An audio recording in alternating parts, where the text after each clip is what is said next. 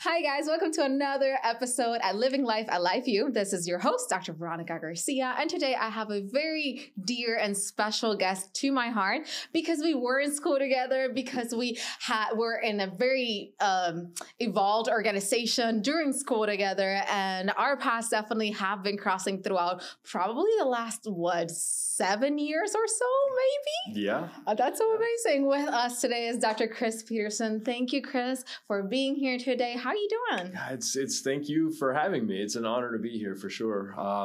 I'm doing great. It's always a fun time to be able to come in and have a conversation with an old friend and share some of my experience. So Thank you so much.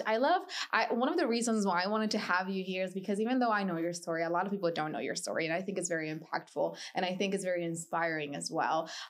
Whether when it is our story, we see it that way or not. Right. As a person that wasn't in your shoes, I will say very inspiring and very humbled by every single step of the process. So please tell us a little bit more. You have a very particular set of tools in your back pocket because chiropractic was your second career. Talk to us a little bit about that life before chiropractic and how did you get to chiropractic? Yeah, I mean, that journey was not exactly a straight line for sure. I first started out as a computer programmer. I did that for about 15 years. My intent was just to, make a living doing that. I had heard all of the things, you got to get out of school and go to college and you got to pick a career and, figure out what that major looks like and just go for it. And so I did, and I liked computers and I was like, well, this sounds kind of fun. Right. And, it did help in the long run for what I'm doing now as well. But in IT, you don't get the opportunity to kind of shut off when you leave the office, right? And I didn't have my heart in it. I wasn't, passionate about what I was doing, and I knew I needed to do something different. I just had no clue what that was going to be. So I looked for a while. I was trying to figure out, well, what can I invent? And, what business could I open? What could I do today that I wasn't doing yesterday? Mm-hmm. And then it sort of happened kind of by accident, the whole chiropractic thing. I had been a patient for years. Yeah. And I was actually at a softball tournament. One of my teammates asked me what I did for work, and I told him, and he said, "Really?" He goes, "I would have swore you were a chiropractor." And I laughed it off at the time, but I went home and I told my wife, and she's like, "Well, hasn't this happened like 4 or 5 times in the last couple of years?" And I was like, It has actually. I was like, I don't even know what a chiropractor looks like, but all right, well, apparently I don't know. It's you. Yeah, I guess. So, and now it is. So, we both secretively kind of went to work the next day and we started looking up chiropractic schools. What would that look like? Where are they? That kind of thing. And we found, hey, there's one that, is closer to our house where we lived in Minneapolis at the time than where I was working. And I was like, well, this is perfect. I could just go here. Through a different set of circumstances, we found our way down here to Life. Went to Life Leadership Weekend, and my wife is a big planner, which is a blessing, quite honestly. She helps keep me where I need to be. But exactly, you got to look at the family calendar all the time. Yeah. But no, we came down probably a year and a half before I started, just to check out the school. And she actually turned to me after, Life Leadership Weekend. We had an amazing experience. And she says, well, are we doing this or what? I said, well, if you're on board, then absolutely. So we packed up the family. At the time that we moved down here, we were a family of 4. We still are now. That's where we end. But my youngest daughter was 6.5 months old. And we moved halfway across the country, and here we are.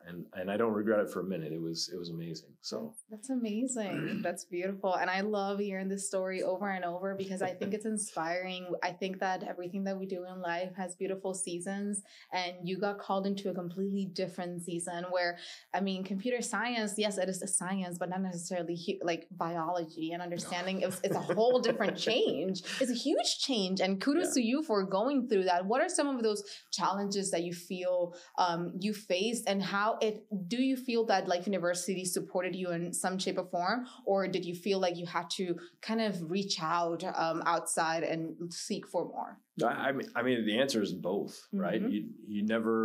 You can never have enough people on your side and to be able to pour into you and help you along the way. Life University, absolutely. They were always there. I got started right away. Obviously, we're student ambassadors together. Yeah. Spent a lot of time that way and created, some really good friendships that I still keep in touch with a lot of you guys still to this day, of course. I couldn't have done it without, your guys' support and my classmates and of course my family. I mean, my wife thankfully had a good job and her company had an office in Atlanta. So it just worked where she could, just pick up and transfer here. And, that was huge, but absolutely, you're right. It's like a complete left turn from what I was doing before.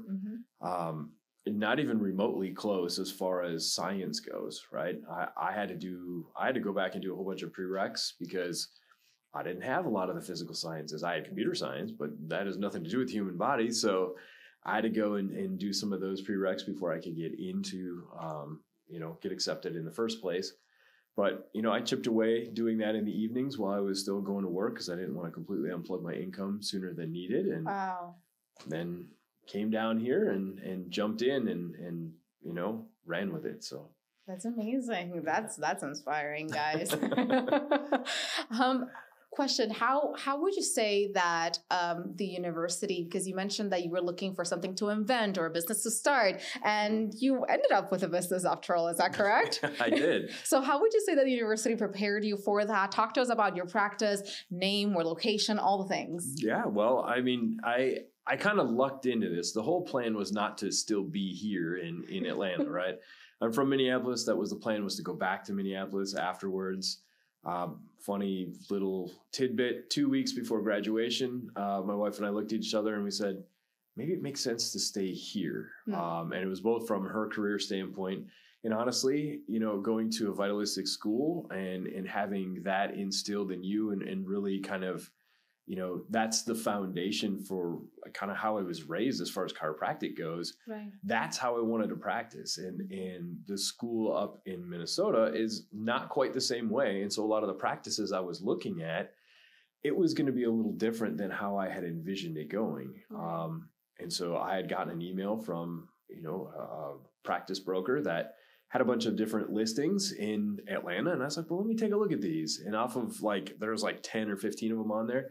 And there was 5 or 6 of them. I was like, wow, this looks kind of nice. Maybe this does make sense. And, one of the first ones that we looked at was the one that I ended up buying. So I went a little different route than a lot of people. I didn't associate right away. I didn't do, independent contractor. I just went and I bought a practice, which was only thanks to my wife being able to have, an income that would support getting a loan like that and family help and all that kind of stuff too. But yeah, I bought a practice in Midtown Atlanta. It's called Midtown Life Studio. I think that was a little over 3 years ago now, August of 2019. Yeah. And it's, it wasn't always wonderful. You first start out and about 6 months into it, COVID hit and things started to go a little bit different direction than I had envisioned them going initially. But we survived. We came out the other side and we're busier than we were before. And it's a lot of fun. It's a lot of work, but it's a lot of fun. And, having the foundation from what, I learned at Life University and in some of the clubs that I was able to go to and a lot of the classes and hands-on and friends and all of that is, it helped shape me into knowing that I could do what it was that I needed to do. And so as much as you think you learn a whole lot and get very humbled as soon as you go out there and you're like, you have no idea. there's all this other stuff that we didn't quite know all of until you get out there.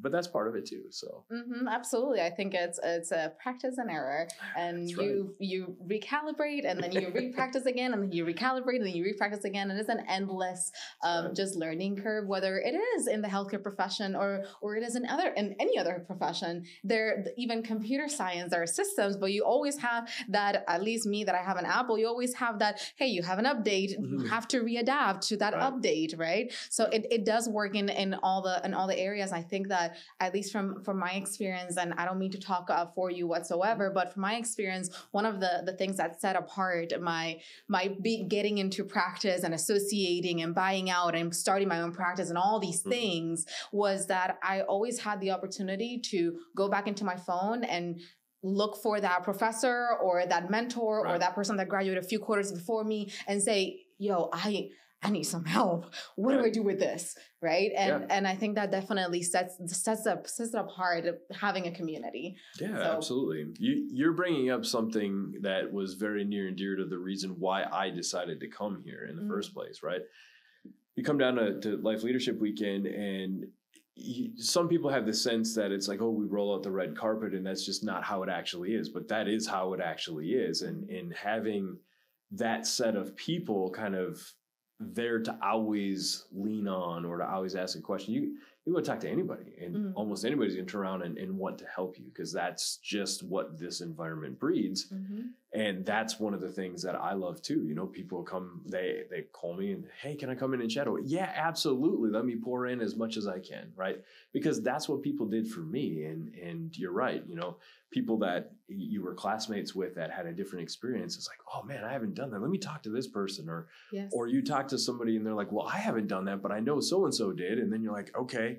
And you get connected up with that person. Or, you know, there's just, you have to build, it's a team, you know, we're here to support each other. And I'll admit that sometimes when you graduate and you get out there and you start doing your thing, it gets a little crazy, and you don't always keep as close a contact as you thought you might, but you know, we know that too, because we're all living the same thing, and we're here for each other. So absolutely. Right. Well, Dr. Chris, thank you so much for spending this time with us. Thank you so much for sharing your story. You are definitely as inspiring as ever. Please say hi to your beautiful 2 daughters and your wife for me. Thank you so much. How can people contact you? Where can they find you? Sure. You can go to our website on my practice, midtownlifestudio.com. Send me an email, chris@midtownlifestudio.com if you want to. I'm always happy to help any way that I possibly can. No question's a dumb question, and it might take me a little bit to get back to you sometimes, but I'll definitely do it. I'm here for you. Sounds good. Thank you so much. And thank you so much, guys, for having us one more time. And please make sure that you leave us a review and you follow us. And until the next one, thank you so much. Have a beautiful day. Bye, guys.